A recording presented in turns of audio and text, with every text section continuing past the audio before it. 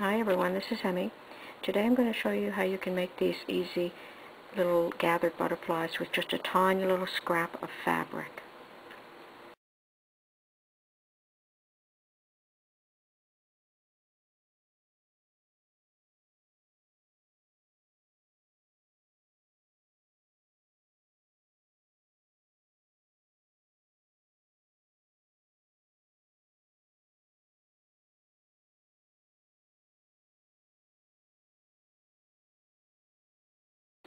Okay, the first thing you're going to do is, and I just creased this in half and did that so that I would have a line to follow.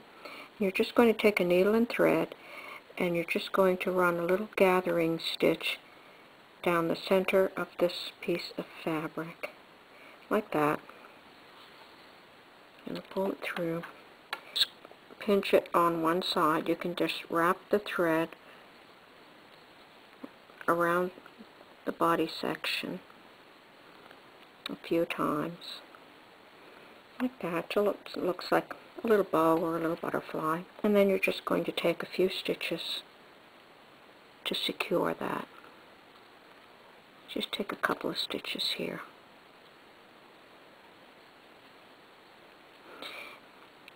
If you just want to leave it plain with the thread as the body, that's fine. You can do that. I'm going to sew this bead.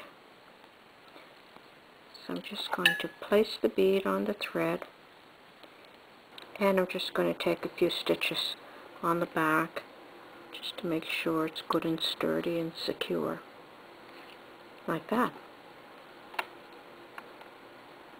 And so I have gone ahead and I have curled a piece of wire as the antenna, and then I can sew, and you could hot glue this as well, but now I can sew this antenna on the back of the butterfly.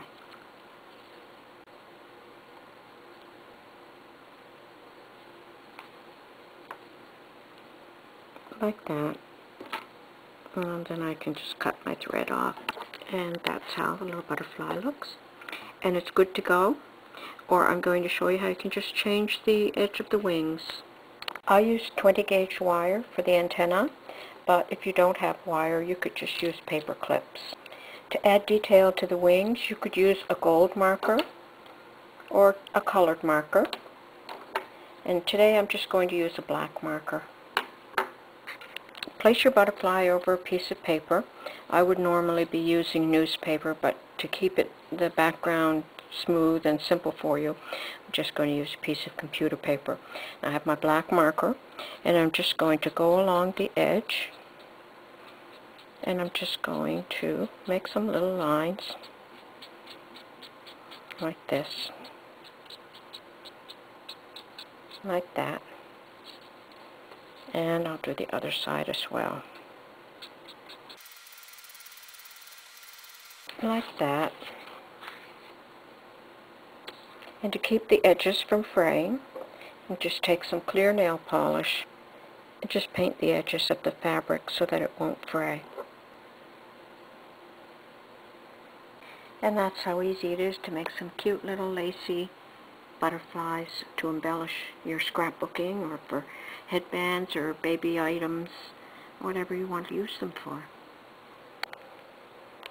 And if you wanted to, you can also add a few little dots on your butterfly. Add a dot here, maybe 3 dots here,